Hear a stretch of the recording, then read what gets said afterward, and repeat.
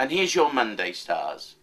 The moon in Cancer in your 10th house of destiny, of ambition and career, opposes Pluto, and it's in your 4th house, and something tells me that other people are blocking you.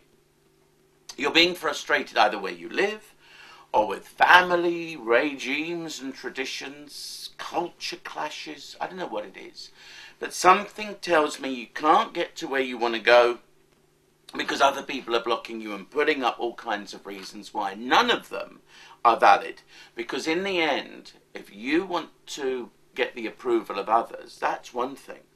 But if it's at the cost of you not achieving where you want to go in life, is that worth it?